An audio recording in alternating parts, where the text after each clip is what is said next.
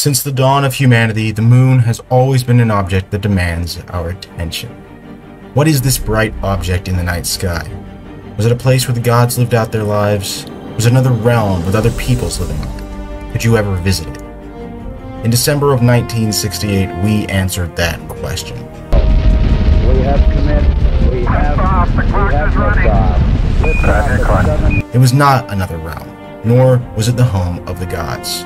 No, it was a destination that three very real humans were going to explore. These epic men of flesh and blood were going to explore a world that only the gods themselves would have presided over in ancient times. By the end of the Apollo program, the moon was not merely some otherworldly body, but rather it was a destination that had been conquered by humanity.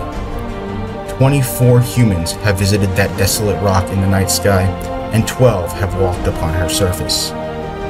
But not once since 1972 has humanity returned. We left that new world and instead favored the old.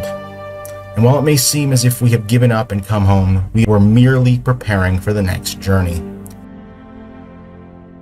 And now, in the year 2021, a rocket to rival the Saturn V itself is stacked inside the VAB of old, poised to return us to the realm of myth and legend.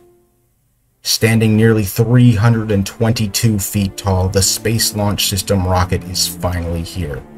She will return us to the moon, and this time we will not turn back.